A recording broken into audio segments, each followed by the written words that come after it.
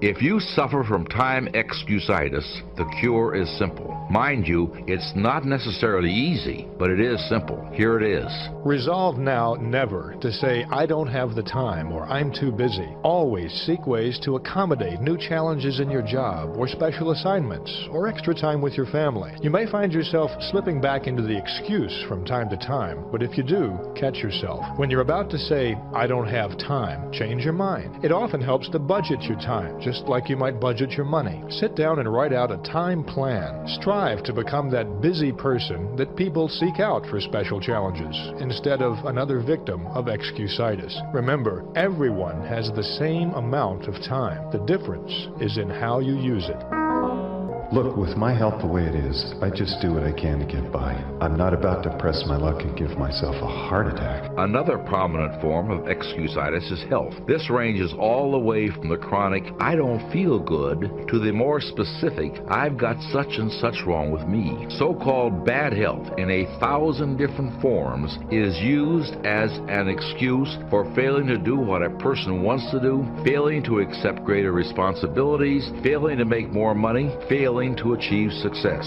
Millions and millions of people suffer from health problems. But is this really a legitimate excuse in most cases? Consider for a moment the other side of the coin. The people who become fabulously successful in spite of health problems and who didn't use health as an excuse. Franklin D. Roosevelt was confined to a wheelchair much of the time by polio, but he still served nearly 4 terms as president. John F. Kennedy was hampered by severe and sometimes crippling back pain, but he never publicly complained. Itzhak Perlman, one of the world's great violinists, has to walk with the aid of crutches. Arthur Ashe, the tennis champion, had his athletic career tragically foreshortened by heart trouble, but he went on to great success in business. There are scores of successful people in every walk of life who suffer from diabetes, multiple sclerosis, and other so-called debilitating diseases, but they don't use them as excuses. The point is simply that your physical condition doesn't need to hold you back, and for most people, health is simply no excuse for lack of success. Doctors will tell you that the perfect specimen of the human animal simply doesn't exist. There's something physically wrong with everybody. Many people surrender, in whole or in part, to health excusitis, but successful people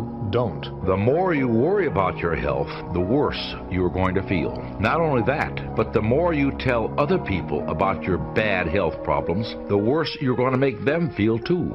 You see, whenever you tell someone, I feel rotten today, or I have a headache, you're really telling them, I'm a little bit dead today. And nobody, but nobody, wants to be around a dead person. The plain truth is, there are only 2 people in the world who really want to hear you complain about your health problems. One is your doctor, and the other is your mortician. Nobody else cares. Nobody else wants to hear about your bad health. Now look at the other side. When you tell someone, I feel great, look what happens. First, you make yourself feel better. Try it right now, and you'll see what I mean. Say out loud, I feel great. Come on now, say it. I feel great. It's impossible to say that and not actually feel better. Second, you make the other person feel better when you tell them how great you feel. And third, you make them feel better toward you. When anyone asks me how I'm feeling, I automatically tell them that I feel so good I can hardly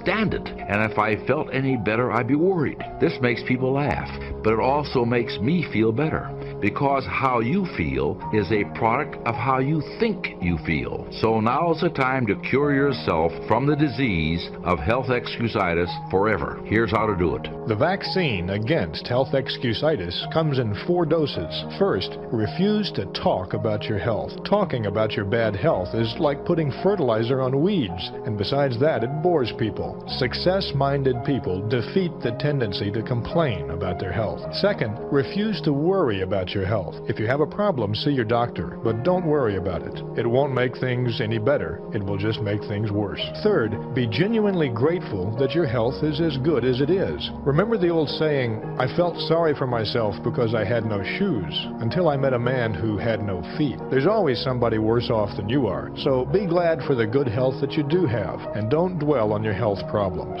Finally, remind yourself that it's better to wear out than to rust out. Life is yours to enjoy enjoy 24 hours a day. Don't waste it. Don't pass up living by thinking yourself into a hospital bed. People ask, hey man, these kids, man, it's rough dealing with them. That's right. That's right. You think peer pressure happened overnight? We went through peer pressure. I remember as a kid, some guys said, hey Les, me and another fellow named Willie Lowe, we were going home. Hey man, we're going down to Gould's, man, and knock off a grocery store. I said, look here, I don't want no part of that. I'll see y'all later. Say, y'all chicken. I said, that's all right, you say whatever you want. Low star. I'm not chicken, man, don't call me chicken. Then why don't you come? We didn't even ask you to come into place, man. All you do is just drive the car, that's all. I don't know how to drive that good. Well, we're trying to get Les to come. He's chicken. Hey, I'm not driving nothing, all right? Willie, don't care about what they say, man. Leave him alone. You want to go do it? You find somebody else to drive, or you drive yourself. Come on, Willie, man. Pull him, he stop. I ain't chicken. All I got to do is drive? Yeah. I said, Willie, that sounds simple, man. Don't go, man. He went. And the next day, we read the newspaper where when they robbed the store, when they came out running to a car, the merchant, the man who owned the store, came out just shooting wildly, and he hit the driver in the head. So peer pressure didn't just start in the 90s or the 80s. It's difficult. It is challenging for kids right now. And it's going to take some easy, simple methods to help bring them out of this madness, this insanity. No. Is it hard? Yes. Let's look at what we've been doing. What has worked? What has not worked? Let's look at where we want to go. What is it that we want to produce? What is it that we want to create for our young people? And as we think about that, start experimenting with different methods and techniques to create and to produce that, and begin to believe that it's possible through our commitment, through our vision, through our determination, our relentlessness. Because of our belief, it's possible that we can reduce the teenage homicide rate, the teenage pregnancy rate, the dropout rate, that it's possible, looking at what kind of world are they going to be in? As we look at the global economy, that as we begin to use our collective will and genius and resources, it's possible that we can create an educational system that not only will test their minds with information and facts and figures, but will teach them how to think and be creative. And what does it mean to be a human being and to value human life? And how do you make relationships work? How do you bounce back from adversity? It's possible that we can give them a curriculum that will give their lives a sense of purpose and direction and meaning, and teach them how to begin to know and operate on a higher level of being, where they become assets to our society rather than liabilities. What if we leave here with that kind of consciousness that it's possible, as opposed to saying we have to write this generation off, that it's possible that we were born for such a time as this and that, that maybe someone here has the idea or the method or some plan of action or an approach that can resolve many of the problems that we're facing with young people today. Whatever we have to do to save our children, it's worth it. Now, we bring more to the next week. We bring more to the next month. We bring more to the next year. If you follow this absorb, respond, and reflect. I said to my father when he was about to turn 76, his 76th birthday, I said, dear father of mine, can you imagine what it's going to be like to gather up the last 75 years of your life and invest them in your 76th year? What a difference of philosophy, rather than just hanging on one more year. Gather up 75 and invest them in the next one. Gather up the last 6 years and invest it in the next year. See, that's so powerful in communication, which we're going to study soon. So powerful. So consider this. 1, the ability to absorb. 2, the ability to respond. 3, the ability to reflect. Here's number 4, develop the ability to act. Take action. Not hasty if it isn't required, but don't lose much time. Here's the time to act. When the idea is hot and the emotion is strong. That's the time to act. You say, Mr. Rohn, I'd like to have a library like yours. See, if you feel strong about that, what you got to do is get the first book and then get the second book. Before the feeling passes and before the idea gets dim, action pronto. Action immediate. Action as soon as possible. Because if you don't, here's what happens. We call it the law of diminishing intent. We intend to when the idea strikes us. We intend to when the emotion is high. But now if you don't translate that into action fairly soon, now the intent starts to diminish. And a month from now it's cold. A year from now, it can't be found. So act. Set up a discipline when the emotions are high and the idea is strong and clear and powerful. That's the time to set up the discipline. Somebody talks about good health and you're stirred. Say, right. You need to get a book on nutrition. Get the book before the idea passes and before the emotion gets cold. Go for the book. Start the library. Start the process. Fall on the floor. Do some push-ups. Action. Got to take action. Otherwise, the wisdom is wasted. Otherwise, the emotion soon passes. Unless you put it into a disciplined activity. Capture it. Disciplines is called how to capture the emotion and how to capture the wisdom and translate it into equity. Discipline. Now, here's what's important about disciplines. All disciplines affect each other. In fact, here's a good philosophical phrase. Everything affects everything else. Nothing stands alone. Don't be naive in saying, well, this doesn't matter. I'm telling you, everything matters. There are some things that matter more than others, but there isn't anything that doesn't matter. Okay. We all pity the man who says, well, this is the only place I let down. Not true. Key to take home. Every letdown affects the rest of your performance. Every letdown affects the rest. This is part of the educational process on personal development. If you don't take the walk around the block, you probably won't do the apple a day. If you don't do the apple a day, you probably won't start building your library. If you don't build your library, you probably won't keep a journal, and you won't take pictures, and then you won't do this, you won't do wise things with your money, won't do wise things with your time, won't do wise things with your possibilities and relationships, and the first thing you know, 6 years of that accumulated, and we say you have messed up. So the whole key to reversing that process now is to start picking up these disciplines. Now here's the positive side. Every new discipline affects the rest of your disciplines. Every new one affects the rest. That's why action is so important. The least action, the smallest action. Take it. Because when you start accomplishing and the value starts to return from that one action, it'll inspire you to do the next one and the next one and the next one. You start walking around the block, it'll inspire you to get an apple. Get an apple, it'll inspire you to get a book. Get a book, it'll inspire you to get a journal. Get a journal, it'll inspire you to grow, develop some skills. All disciplines affect each other. Every lack affects the rest. Every new affects the rest. The key is to diminish the lack and set up the new. And you've started a whole new life process. Key. Also, one more thought on discipline. Here's the greatest value of discipline. Self-worth, self-esteem. People are teaching self-esteem these days, but they don't connect it to discipline. The least lack of discipline, and it starts to erode our psyche. One of the greatest temptation is to just ease up a little bit, right? The slightest lack of doing your best starts to erode the psyche. Instead of doing your best, doing just a little less than your best. Sure enough, you say, well, it's just going to affect my sales. No, it's going to affect your consciousness. It's going to affect your philosophy. Now you've begun in the slightest way to affect your own philosophy.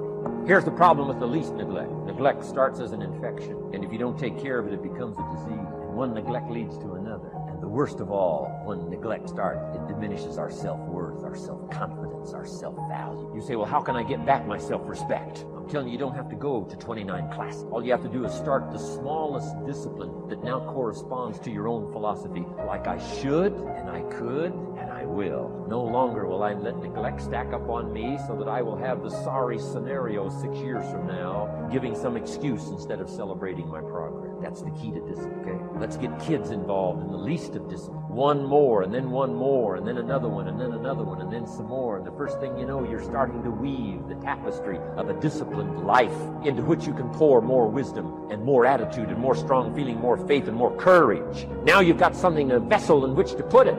And now the equities start to flow. And the early return, I'm telling you, if you'll start this process, the early return will have you so excited. You'll commit yourself to this strategy for the rest of your life. You'll never go back to the old way. Join a new crowd. Join a new group. The disciplines to do. Take action. There are people in your life who are just hanging on to you, pulling you down, negative, don't believe. They just they like dead weight. You gotta let them people fall off, man. You gotta let these people go, because when you get rid of them, then you can orbit to where God wants you to go. So that's what you have to remember about the journey, that you are going to lose people along the way. The whole time you're going to lose a lot of people. So I hope that makes sense to you. You know, when I speak, I don't use paper. You know, I don't write and then talk. I only come if people will allow me to say what's in my heart. You know, I don't like writing it down. I know my life. If you ask me about my life, I don't got to write that down. I've been living this the whole time, so I speak. I don't want to offend anybody. I speak. I'm kind of loud, you know. See, like the baby, I'm kind of loud, you know. And so that's how I talk, the way I talk, because I'm passionate. I want young people to get to where God has planned for you. I want, and that's why I'm so passionate, because you can be great, but you have to make the decision to be great. This is a decision. God gives us the power of choice. You get to decide if you want to work at the bank, if you want to ride a bus, if you want to sail the ocean. You get to make decisions. You've got to make smart decisions for your life, but you have the power. And when you include God, you have the power to be anything. You can be great or you can be nothing. You have to make the decision. If you like being nothing, it's okay. It's okay. I don't want to be with you, but you can make the decision. But what you cannot do is allow your friend next to you who has decided to be nothing to cause you not to be nothing. That's what you got to be careful of. If your friend don't want to do the things that's necessary, you should stop being his friend. I started out in door-to-door sales. By mistake, but I did, and it changed my life. I admire what you're doing.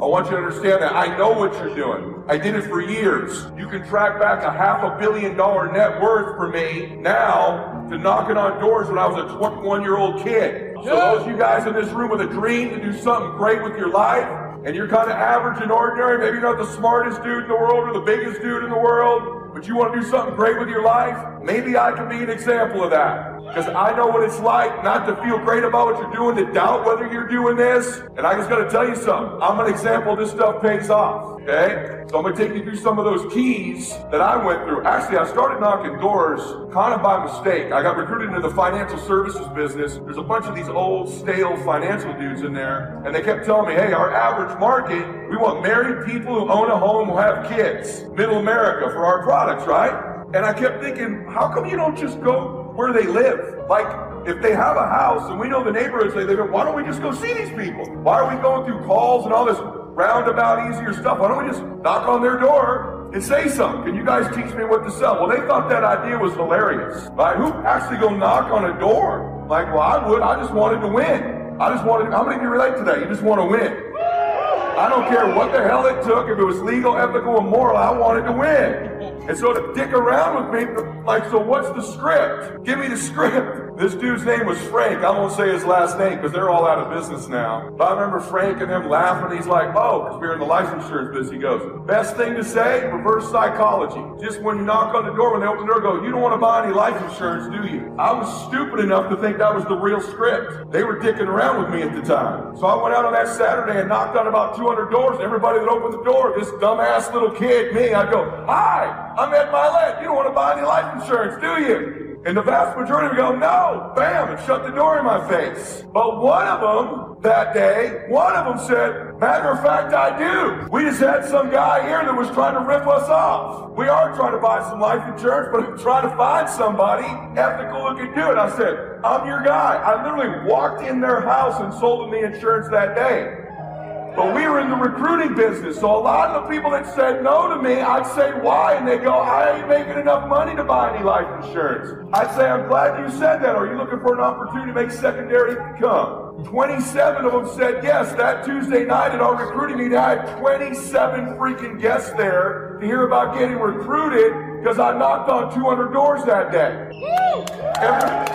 There were only 30 people at the whole meeting. I had 27 of them. And my career started to transform because I was willing to do the things other people weren't willing to do. The other thing I figured out is I was in the math business. Most of you ain't figured this out yet. That's why you're not making what you can make. At the end of the day, you got to get in a bigger hurry. You got to see more people. You got to run larger numbers. You're going to get to the top of your field and recruit more people, sell more people. You got to see more people. The flat matter is this is a competitive sport you're in. It may not feel like a sport. It's a sport. And for those of you that do more reps, win. More contacts, win. See more people, win. Y'all with me on that? Say yes. Yes. Yeah. See, you probably thought I was going to give you some like fluffy, I don't know nothing about selling speech. You got to run larger numbers, man. Hey, sister, you aren't running big enough numbers. You want to get to the big time? You want to get to the top of what you're doing? You got to run more numbers, see more people, recruit more people, and sell more people. Okay? That's the bottom line. You don't start to see more people, I'm going to smoke you. If I knock 200 a day and you knock 50, if I see 500 and you see 5,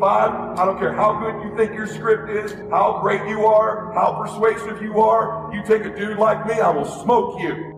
It's possible you can get what you want. It's necessary. If you want it, you got to go into action. You got to be willing to experiment. You got to be willing to fail and to succeed. You got to be willing to form and to develop new relationships. It's you. It's on you. You got to make that happen. Nobody's going to bring it to you on a silver platter and say, here's your dream manifested. No, it's hard. Yes, it's hard. It's difficult. Yes, right. And it's worth it.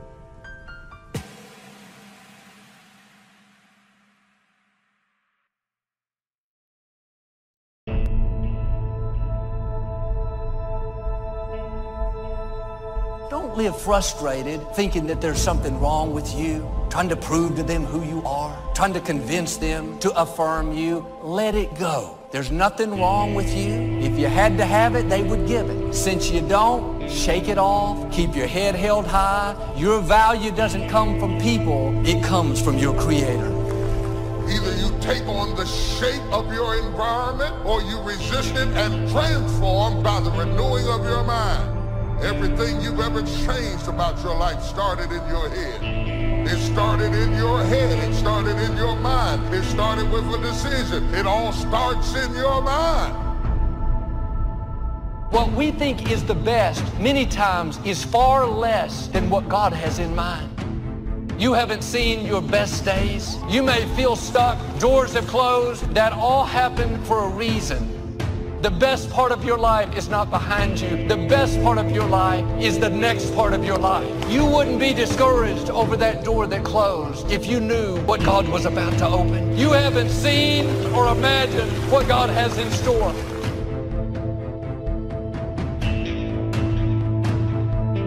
Many people give up on the 1-yard line. See, life is not just that simple. It's not that cut and dry. And that's why most people never realize their personal greatness, because they're casual about life. And when you are casual about life, you will end up a casualty. You can't get out of something that you're not willing to put into it. You have to put your everything, your mind, your energy, your effort, your discipline. Nothing is going to jump out the fire if you don't throw something in there. It's not going to happen. It's a commitment. It's not a feeling. You do it because you're supposed to. Try your best to trust God. Trust God's timing, and when He is sending you bold signs and wonders, use those as confirmation. When God is trying to steer you in a particular direction, it's like little pieces of popcorn down a hallway, and at some point you're going to get to that whole bucket. Love yourself. Make caring for you the highest priority in your life. Look out for what truly satisfies you. We're not taught to look out for ourselves. We're not taught to take care of ourselves, to become sensitive to our wants, our desires. So make a conscious effort. Make you #1 priority. Your health is more important than your family and any and everybody. Because if you don't have your health, you can't serve anybody. Don't neglect yourself.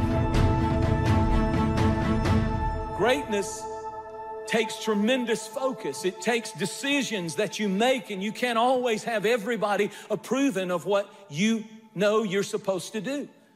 And the sooner you understand that, the sooner you'll do great in life. You cannot have the approval of everyone and be great. You're always going to live your life at the lowest common denominator of your friends if you don't watch it. When you receive the message, when you receive the confirmations that these people that are around you are sucking you dry. So how could you have any love left inside of your heart to take care of your kids or your family when you got these people around you that are sucking you dry? I got nothing left. I'm going down. I'm melting. I'm melting. So feeling safe and feeling secure is very important to me, and I think it's very important to every single person. I think that God created us to feel safe, secure, confident, and bold. Your soul maybe has it blocked, but God did not create you for fear and worry and insecurity and a lack of confidence and extreme shyness and extreme timidity. You will become whatever you cultivate. Whatever you feed, that's what's going to grow in your life. I'm saved, but I gotta change my diet. I'm saved, but I gotta change who influences me, who speaks into my life, who feeds my mind, who determines what looks good on me, who determines what I can do and who I am. What's wrong with you is all those people who knew you win, because if they knew you win, they'll hold you to back then. I gotta go.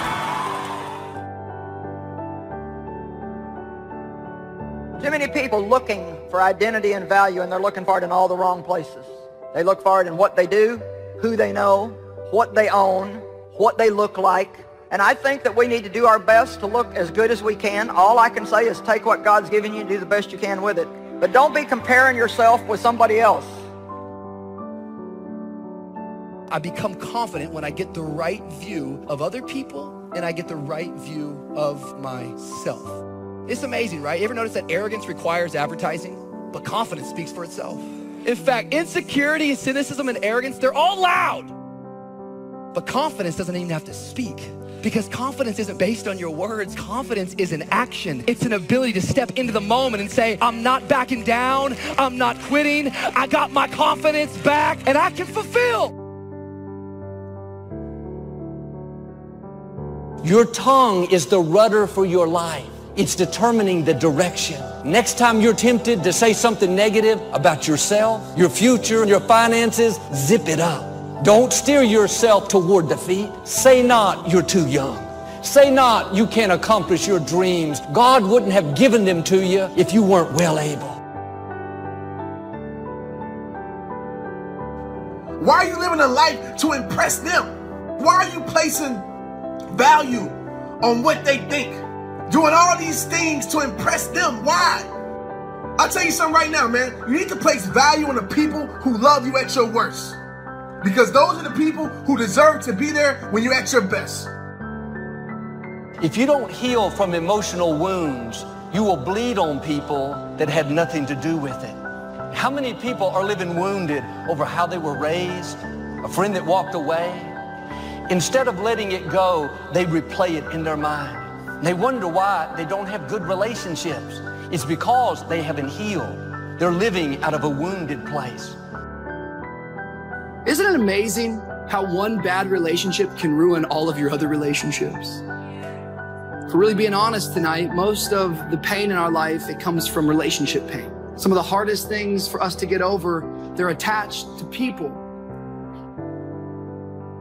Despise not the day of small beginnings. And so many people say, when I get a big break, when a big door opens, when somebody notices me, but that is not the key to success. The key to success is to start where you are, right where you are, not when things get better, but start where you are.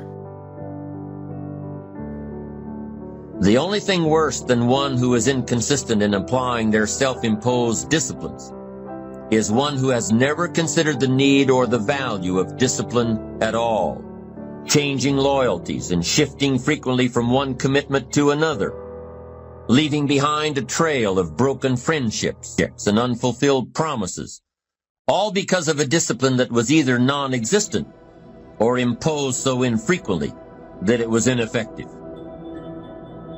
Most of us are worried about suffering. We're afraid of it. When we're suffering and sacrificing, we wonder whether it's worth it. We wonder whether sacrifice or setbacks or suffering is a sign it's not our real dream. See, at the gym, you never think, oh, I'm going through some pain and discomfort. This must be a sign I shouldn't be at the gym. You'd never think that. You have to break it down, suffer and sacrifice for it to grow. When you need motivation yourself, don't look for someone to scream and yell. Don't look for someone else to give you motivation. Look at yourself and remind yourself why you are doing what you are doing. This temporary pain, this fight, this is what will make you stronger.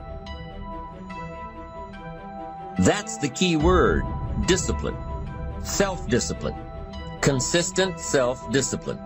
It doesn't really matter how smart you are or how much you know if you don't use it. Better than knowledge is applied knowledge. And once we've applied our knowledge, we must study the results of that process. Get the clutter out. Start letting some of this junk go to make some room for something else.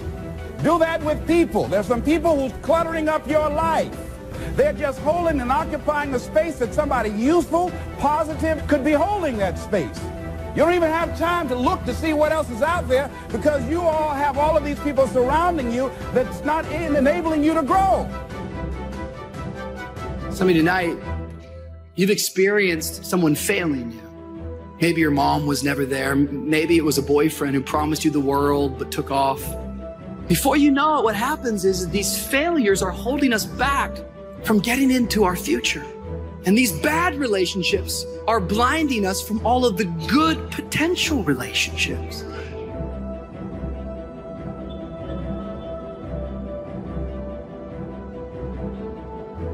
Success is all about building relationships. It's not what you know, it's who you know. Some people might not step up when you ask them for help. But guess what? The worst thing can happen to you if somebody refuses you. You didn't have it anyway.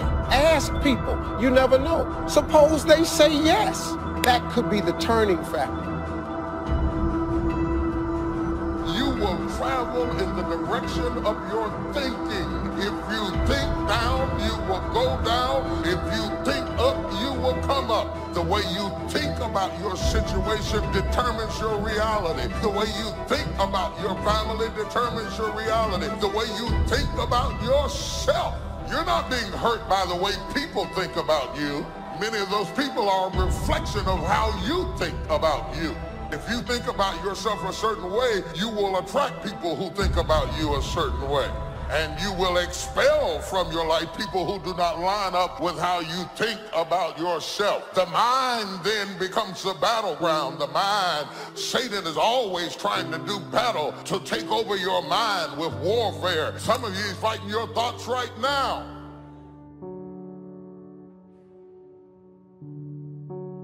I want to begin the process of deserving. What would that be? What process should I begin engaging in to deserve good health, to deserve a good relationship? What must I do to begin the process of deserving? There's enough people that are telling us we can't do it, that we're not good enough. Why do we want to tell ourselves that? We know for a fact that thoughts influence actions. We need to get our own self-affirmations. There need to be quiet moments in your bedroom, quiet moments when you're brushing your teeth, that we need to reaffirm, I am the captain of my ship and the master of my fate.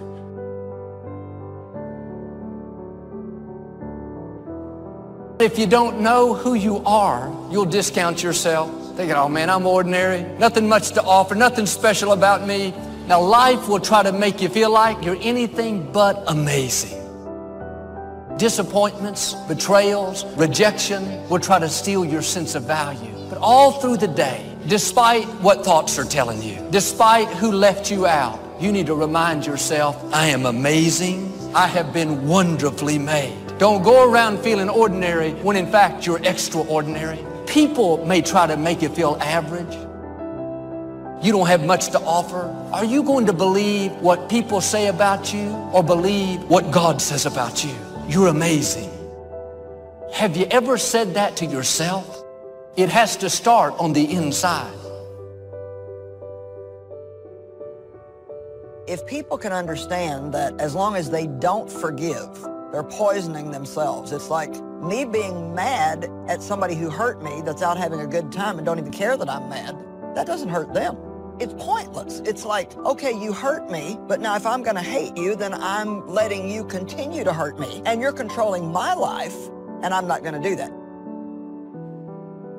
It is your values. It is your ethics. It is how you make choices that gets you promoted. It is not your strength. It is not your talent. It is not how you fight. It is not how you draw. It is not your intellectualism. It is your values. So that when you are backed up against the wall and you have to make a decision, true leadership is how you make decisions in the moment. What do you care the most about? Being seen or being connected?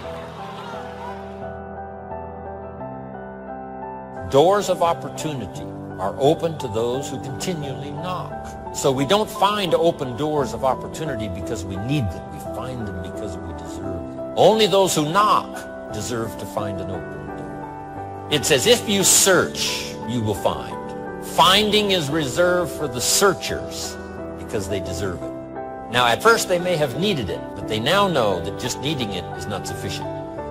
The reason why you're going to be blessed with good ideas is because you've come searching. And for those who search, they will find answers. To find a good idea, you must go looking if you wish to find. Rarely does a good idea interrupt you. So we get not what we need, but we get what we deserve. It says if you ask, someone has an answer. If you keep asking, the answers belong to you. So we don't get what we need, we get what we deserve.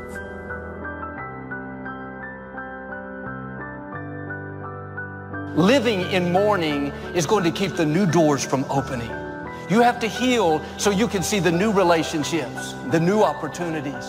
And the quicker you let things go, the easier it is. Your time is valuable. That's a distraction trying to get you off course. This is a verse you must remember all your life. It says, man's days are determined. That means you don't decide how long you live.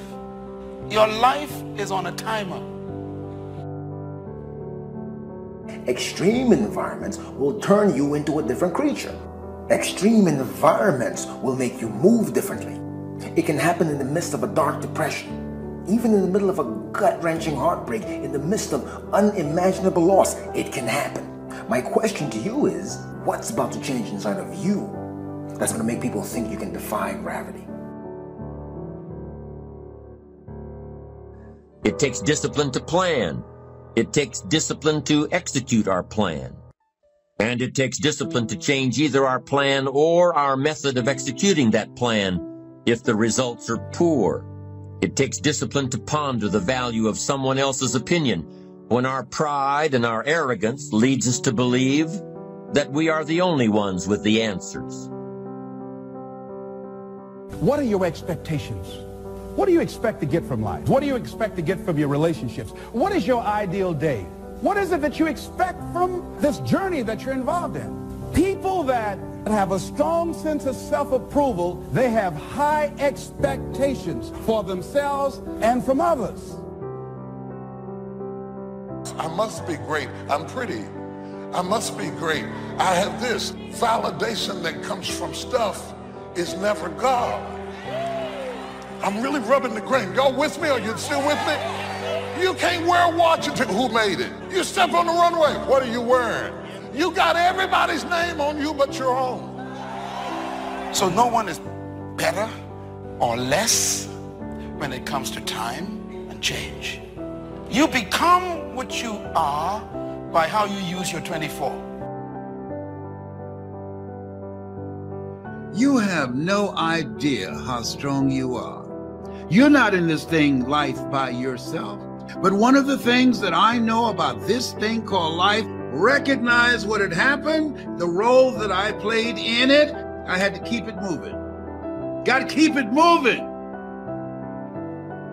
Each of us must live off the fruit of his thoughts in the future, because what you think today and tomorrow, next month and next year, will mold your life and determine your future. You're guided by your mind.